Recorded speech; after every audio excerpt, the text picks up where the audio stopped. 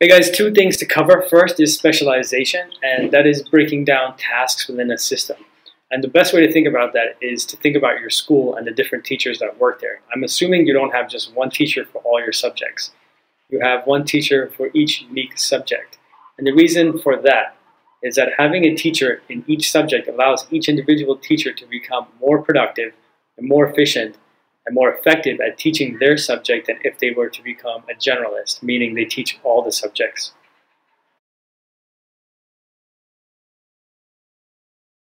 The division of labor is simply done to improve efficiency. And what division of labor means is you separate tasks and then you assign those tasks. So the separation itself is a specialization.